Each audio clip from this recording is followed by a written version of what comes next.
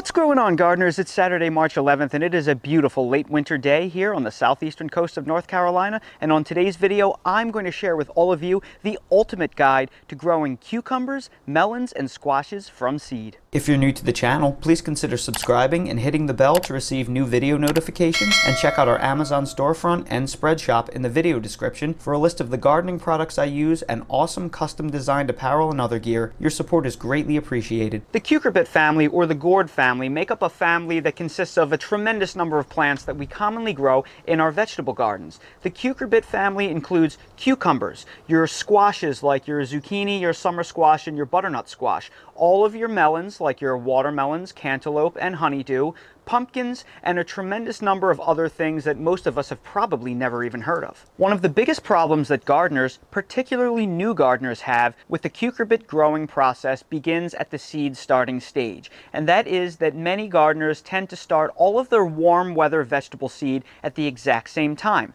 and that has a lot of people sowing their cucurbit seeds at the same time that they sow their tomato and pepper seeds, and that can lead to a tremendous complication. The most common vegetables that you'll see growing in most people's vegetable gardens will be tomatoes and peppers, and both of these plants are from the nightshade family, and they come from Central America, from the subtropics, often from higher elevation regions, and as such they have developed to tolerate the cooler temperatures at night. While a frost and freeze will kill them, they can tolerate temperatures that dip into the low 40s and the upper 30s as long as they do not get frosted on. And as long as it sufficiently warms up throughout the day and it gets nice and toasty, warm and sunny in the daytime, they will recover just fine and they won't have any nutrient deficiencies. The other fact about these nightshades is that they take about 8 weeks from seed sowing to transplant before they're ready to go out into your garden. So your pepper seeds and your tomato seeds, from the day that you plant that seed,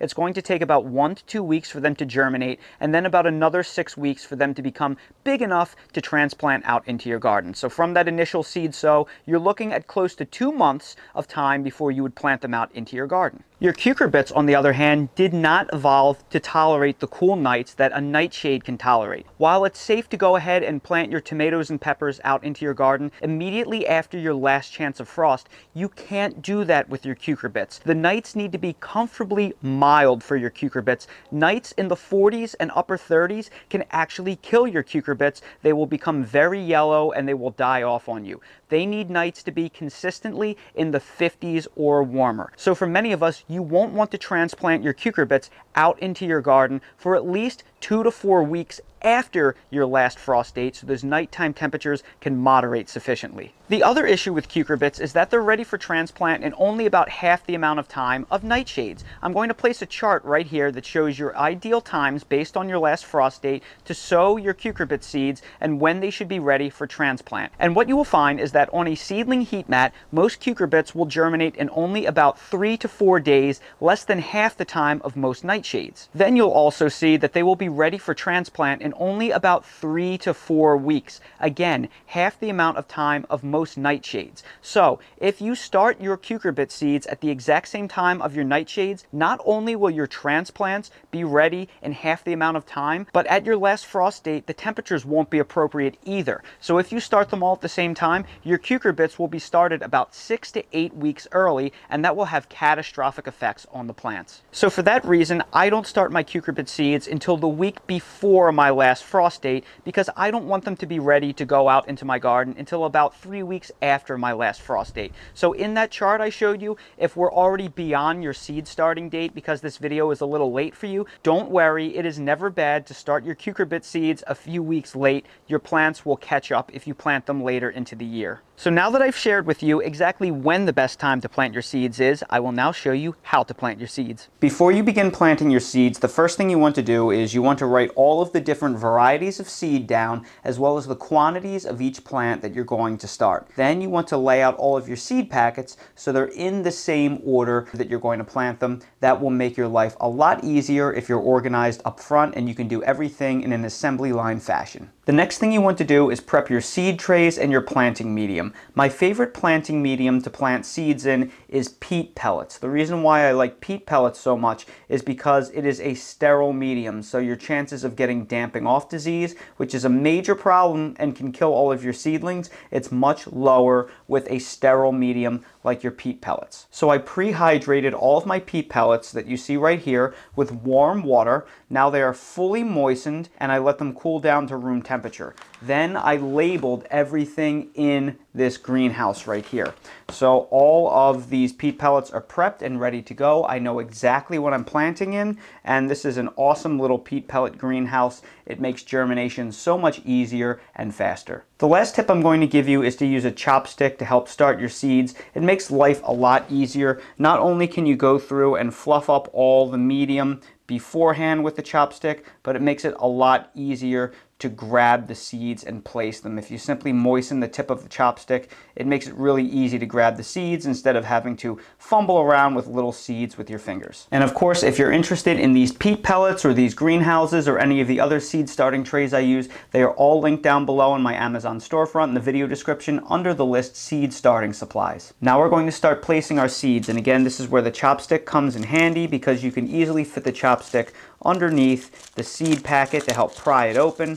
I've been using these seeds for a while, so I've taped them shut several times. Now we're going to begin placing our seeds. These seeds are the Bait Alpha cucumbers, so I have 2 pods that I'm going to fill. So I'm going to place 2 seeds in each pod, and this is a process called overseeding. Because seeds don't have a 100% germination rate, if you only place 1 seed, it greatly reduces the chances of something sprouting in that individual seed tray. So always place 2, and then if they both germinate, you can thin one out, meaning you can just clip it off, or you can break the pellet in half and have twice as many plants. So now, because we have everything pre-labeled, we are going to simply place the seeds in their designated peat pellet. Now that all of the seeds have been placed, we're going to embed them about 1/4 inch into the peat pellets, and we're going to use our chopstick to do that. So what I'm going to do is I'm going to simply take this chopstick and I'm going to press the seeds about 1/4 inch down,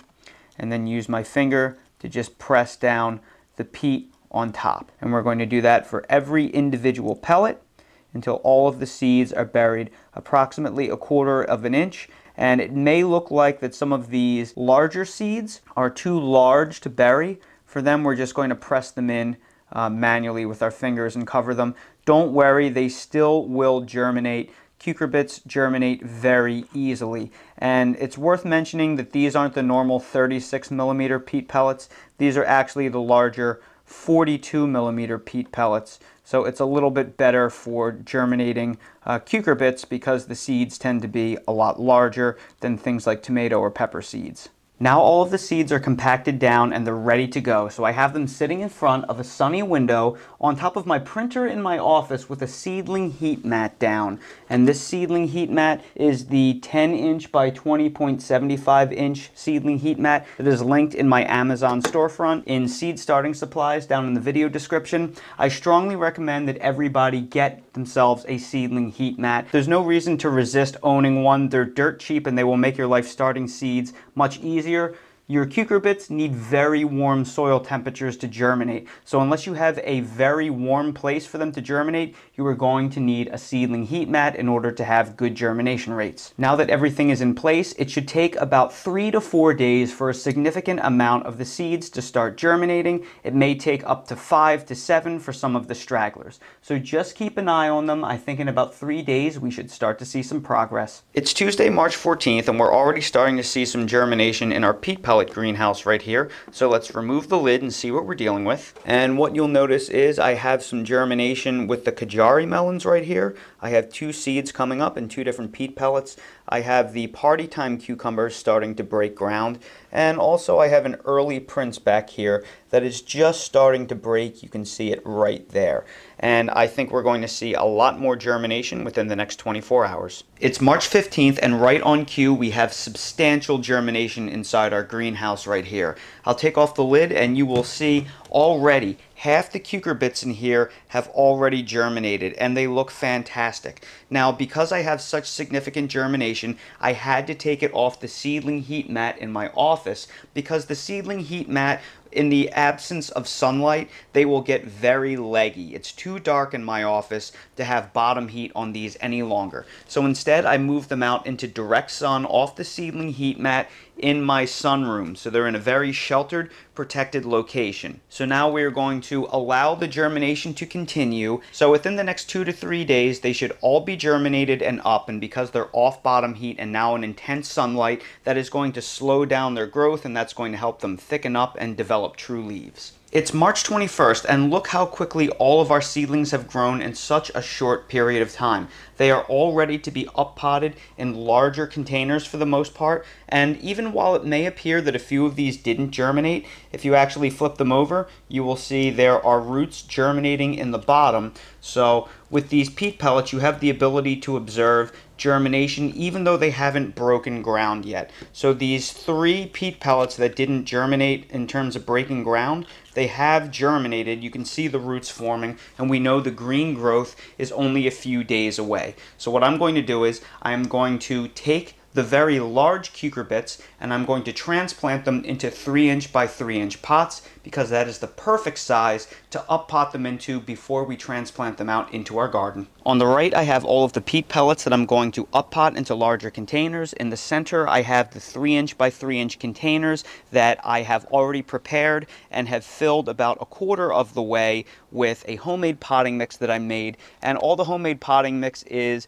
a few handfuls of a bag of peat moss that I have with a leftover cocoa coir brick and some perlite that I also had a small bag of. So I'm going to use that as the base for all of the peat pellets as well as the backfill to tamp everything down. Now I'm going to show you how to up-pot them. When transplanting your seedlings into larger containers, the most important thing is that you do not get them mixed up. You want to be very careful, and in order to do that, you want to make sure that you maintain the plant labels perfectly. So just do this slowly, one at a time. I already have my plant labels made, and some people say that you can up-pot these peat pellets without removing this supposedly biodegradable medium.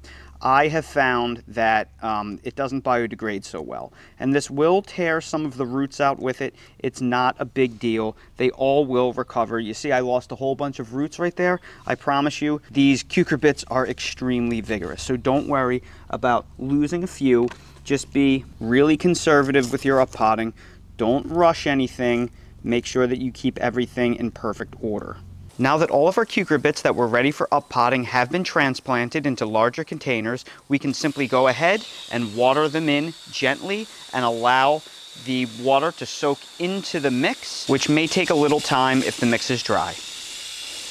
And just like that, all of your cucurbit seedlings have been successfully up-potted. Now remember, cucurbits are vulnerable to temperatures below 50 degrees. You may leave them outdoors all night if you're confident the temperatures will be warmer than that, but if there is a chance it will drop into the 40s, carry them indoors and protect them so as not to stress them out. Your cucurbits at this point will be ready for transplant out into your garden in only about 2 to 3 weeks. Oh, and are you wondering what I did with the other 7 peat pellets that I did not up-pot? I started 25 peat pellets worth of seed, but I only transplanted 1 flat of 18. Well, I have 4 that haven't broken ground yet, as well as 3 that are really small and that could use a few more days, and I just didn't have time to do them all right now. So I combined them into another greenhouse that I had some spare room in that had some tomatoes and peppers that are in the process of growing. And as you can see, we are now very busy here on the southeastern coast of North Carolina because we're only a couple of weeks away from the great transplant. Frost is almost behind us, and as you can see, things are getting pretty busy inside my sunroom. And that is pretty much everything you need to know about growing cucumbers, squash, melons, and other cucurbits from seed.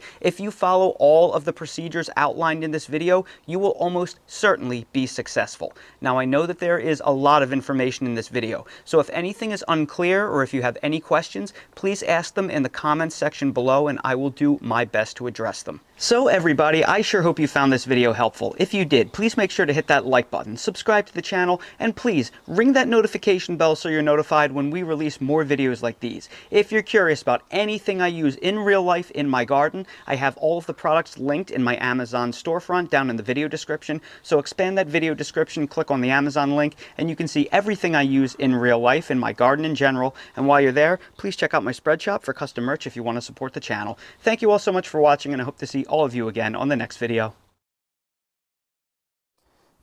We just got back from our walk and Dale took his gentle leader off and now he's scratching his face. He walks so much better on it because of that hound nose of his. He just has to sniff every little thing. And those gentle leaders, let me tell you, he behaves so much better on them. But I guess it itches his snoot just a little bit too much. But as much as it itches his snoot, it's also really cute. Dale, you are a wiry little worm. You know that? You are a wiry little worm. Oh, look at him go. Look at him go.